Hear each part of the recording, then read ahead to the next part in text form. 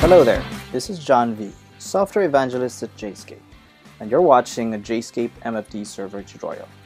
Today, we'll show you how to set up an FTPS server for passive mode data transfers if that FTPS server is behind a firewall or NAT. It's never easy to set up an FTP server once firewalls get involved, but it gets even more difficult once you start using the secure version of FTP, namely FTPS. In this video, we'll talk about the problem you'll usually encounter when your FTPS server is behind a firewall and your client is attempting to perform a file transfer using passive mode or PASV. Let me explain.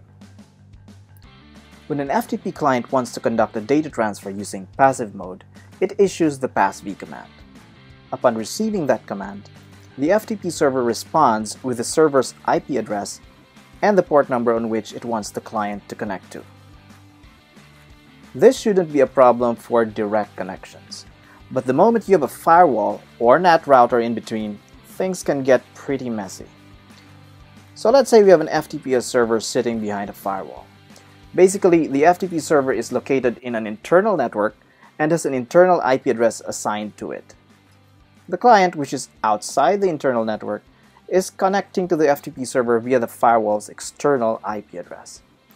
We'll be using the term firewall, but this kind of situation applies to NAT routers, reverse proxies, and other routing devices as well. So now, when the FTP server responds to the PASV command, its response will specify the FTP server's internal IP address in addition to the port number it will be listening on. What then happens is that when the client in turn attempts to connect, it will try to connect to the internal IP address.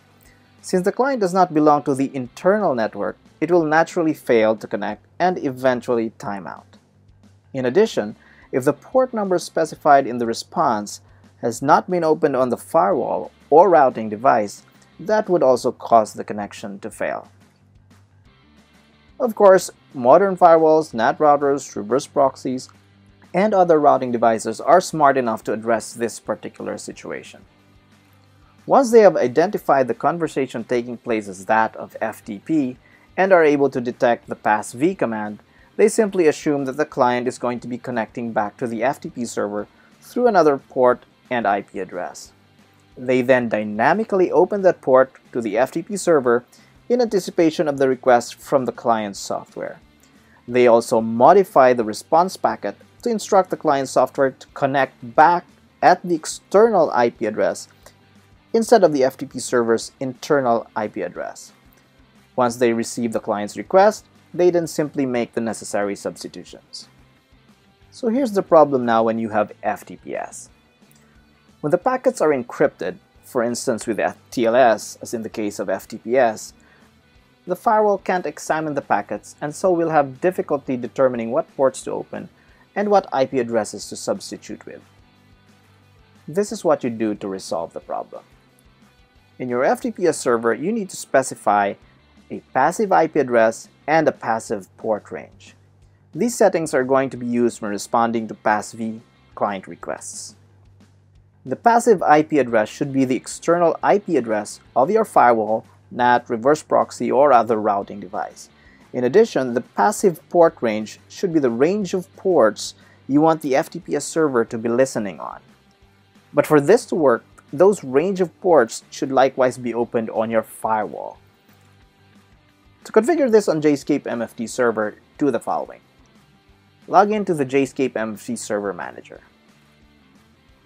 Navigate into the domain on which the FTPS server is running, and then go to the Services module and navigate into the FTP/S tab. Specify the external IP address in the passive IP field.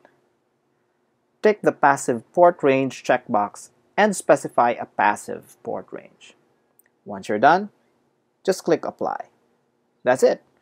Your internal FTPS server will now be ready to respond to PASV mode data transfers.